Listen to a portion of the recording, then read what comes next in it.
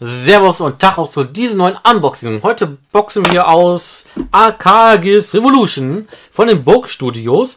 Das Spiel habe ich bei den Dragoon Box Shop in dem Livestream auf einer Gamescom gesehen und hat mich direkt angefixt, wo ich das so gesehen hatte, weil das sah schon echt cool aus. Und dann habe ich das bei den Burg Studios gesehen und habe es mir direkt bestellt. Die Burg Studios ist ein französisches Unternehmen. Da habe ich jetzt schon die Twin Dragons, Diebs habe ich da ja auch herbezogen. Und das Coole ist, dass die halt auch direkt die ROMs immer mit verschicken. Also man kann die runterladen. In der E-Mail gibt es dann immer noch einen Link dazu, wo man sie auch noch runterladen kann. Und das finde ich schon einen ziemlich coolen Service. Weil ja schon mal viele von diesen Spielen auf dem Retron und so nicht laufen. Auf den Originalkonsolen laufen die Dinge eigentlich immer. Also tun sie immer laufen. Sonst macht es ja auch gar keinen Sinn mit den Cartridges. Aber bei so Software-Klon-basierten Konsolen wie den Retron 5 gehen viele Teile nicht. Bei dem weiß ich halt noch nicht, das werde ich dann sehen. Aber ich habe die ROM halt schon auch angezockt. Und das ist ein Spiel, wo ich mir auch zum Beispiel extra hier so diesen Controller mal geholt habe. 6-Button-Controller. Den hatte ich mir für den Xenocrisis hatte ich mir den geholt, aber bei dem Spiel ist es halt auch sinnvoll, einen 6-Button-Controller zu nehmen, weil man mit diesem Raumschiff hier durchfliegt und aber nicht nur nach vorne, nach unten und dann schießt, sondern man kann das Schiff auch um die Achse halt drehen und dafür braucht man halt dann ein paar mehr Knöpfe und das ist eigentlich ein ziemlich cooles Konzept, was mir auch direkt sehr viel Spaß gemacht hat. Also da werde ich, denke ich mal, ein Let's Play zu machen, kein Livestream, weil ich das dann schon komplett spielen und zeigen wollen würde. Und ja, bei den Burg Studios habe ich es mir bestellt. Megacat Studios hat das auch, aber die Megacat Studios haben ja immer so einen blauen Balken da hier. Das finde ich halt nicht so schön. Finde ich dann, wenn man es nicht so detailgetreu macht wie Xenocrisis, finde ich das dann so halt schöner und man bekommt halt bei den Megacat Studios, so viel ich weiß, auch die ROM nicht dazu. Deswegen bestelle ich mir sowas dann lieber immer bei den Burg Studios. Ich ärgere mich auch, dass das Project Blue, das habe ich bei First Press Games bestellt, weil ich wusste, da kriege ich es und das war eine ganze Zeit zu bestellen. Ich wusste ja nicht, dass die Burg Studios das nach dem Ablauf bei First Press Games dann auch drauf drin haben. Und bei First Press Games habe ich zumindest keine ROM dazu bekommen. Und das Spiel ist ja auch noch nicht erschienen, aber zumindest nicht im Vorfeld gab es die ROM noch nicht. Ich glaube aber auch nicht, dass sie die im Nachgang auch noch dazu tun, weil das stand auch einfach nicht in der Beschreibung dabei.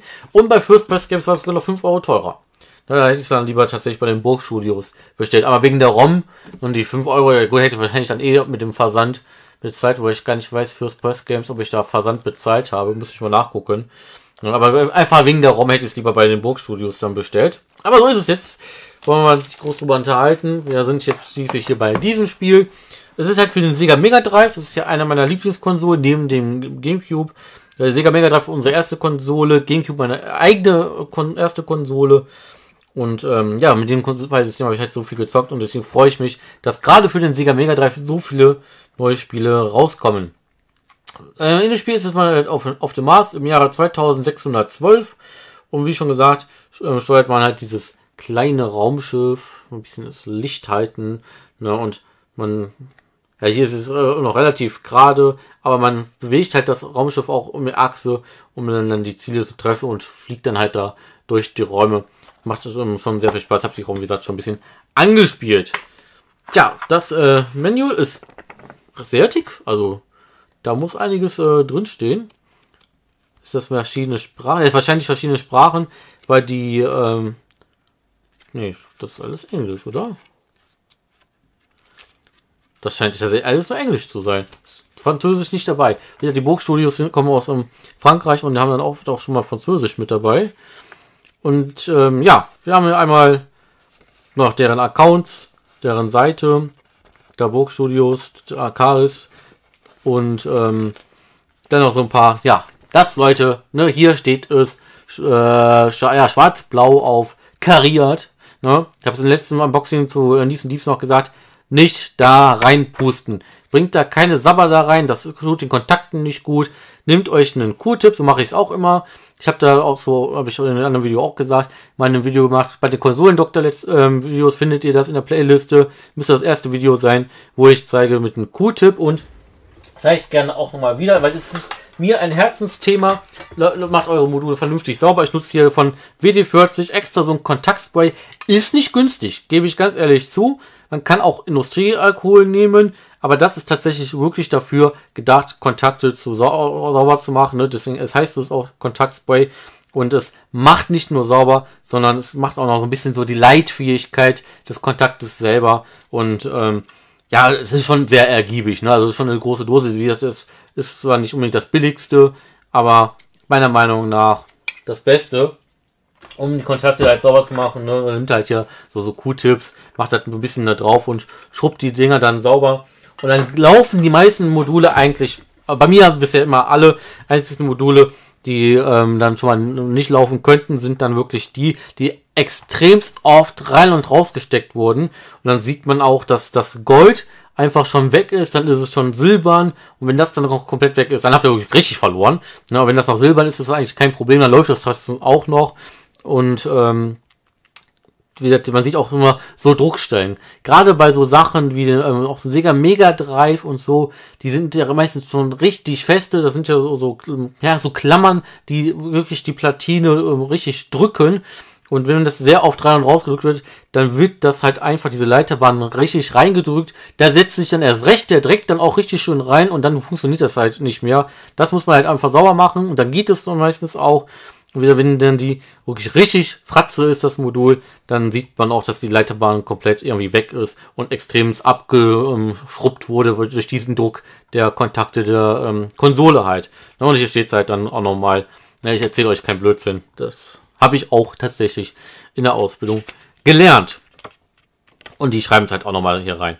Weil ich bezweifle, dass bei dem Spiel das tatsächlich zu tragen kommt. Aber ich finde es cool, dass die das tatsächlich hier reinnehmen. Wie gesagt, ich finde das mir geht's halt sehr immer um den Erhalt, gerade solcher Spiele auch. Natürlich, wenn das jetzt ein neues Spiel ist, geht's mir natürlich auch nochmal, ich will auch noch in 30 Jahren, dass das funktioniert oder noch länger. Deswegen finde ich auch cool, dass die das hier mit draufgenommen haben. Da haben wir die Story, der Titelscreen, das ist ein Passwortspiel. Gut, mit der Raspberry Pi, wo ich das spiele, kann ich speichern, wo ich will. Ja, und dann wird es halt so ein bisschen alles erklärt, ne, mit dem, was ist hier was, es gibt verschiedene Waffen, sein Leben hier heißt das einfach Energie und dann hier auch noch ne, X, Y, Z. Das sind halt hier die Tasten oben, so wie ich schon sagte, der 6-Button-Controller, nicht 3-Button-Controller, ist dann dafür. Ich weiß gar nicht, ob man überhaupt mit den 3-Button-Controller überhaupt spielen könnte.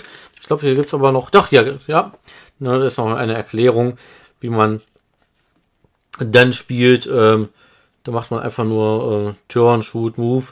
Und wie gesagt, da kann man dann ja sonst noch die Waffen und auch die Karte und so aufmachen. Man kann es auch mit Maus spielen. Es gibt ja tatsächlich auch nicht nur für den SNES eine Maus, sondern auch für den Sega MegaDrive. Und halt auch mit Tastatur. Also wenn ihr sowieso mit einem Emulator spielt, ist es tatsächlich auch machbar. Ja, dann wenn man ein Passwort eingibt, um dann halt dahin zu kommen. Müssen wir eigentlich mal hier das Passwort eingeben. Gucken, wo kommt man da raus. Wäre ja cool, wenn man dann beim Endboss kommen würde, einfach so unerwarteterweise. Ja, und dann ist halt noch so ein bisschen hier mehr erklärt. Das ist eigentlich auch ziemlich cool. Das ist tatsächlich vertont. Ich habe erst gedacht, ich glaub's nicht, ne? Weil ich wüsste kein Sega MegaDrive Spiel, was eine Vertonung hat, wo die Leute tatsächlich was vorlesen. Also fällt mir keins ein. Könnt ihr mir gerne mal in den Kommentaren schreiben, wenn ihr eins kennt. Aber bei Sega MegaDrive wüsste ich das nicht. Das ist so, wie man es kennt, dieses wo es dann halt so eine Art Sprechen simulieren soll. Aber die sprechen tatsächlich Englisch. Und das finde ich schon ziemlich cool. Und dann sind ja noch die verschiedenen Gegner. Da sind halt die Waffen, ne, die es da gibt. Das ist auch eine ziemlich coole Waffe. Die ist so zielverfolgend. Die kenne ich noch nicht. Und halt die Option. Und da sieht man es dann auch so, ne, dass man halt hier nicht einfach nur immer gerade fliegt, sondern man muss halt das Raumschiff auch wirklich drehen, um dann da durchzukommen. Tja, so viel. Das war also schon echt super viel, detailreich und gut gemacht. Das ist auch eine echt coole Sache, dass die hier noch die Belegung der verschiedenen der Pins von den Dingern da reinschreiben und so. Das mit den Adaptern, dass manches vielleicht nicht funktioniert. Also schon echt super gut gemacht. Muss ich echt lassen. Sowas, ich liebe es immer, wenn Details, ne? Ich habe Liebe zu Details. So, dann gucken wir uns mal das Modul selber an. Das ist nochmal extra hier eingepackt. Hat auch hier wieder die normalen Schrauben, die vom Sega MegaDrive verbaut wurden. Ist halt auch anscheinend ein komplett neues Plastikgehäuse. Also das ist ja auch, wird ja viel jetzt wirklich gemacht und nichts, keine Spendermodule.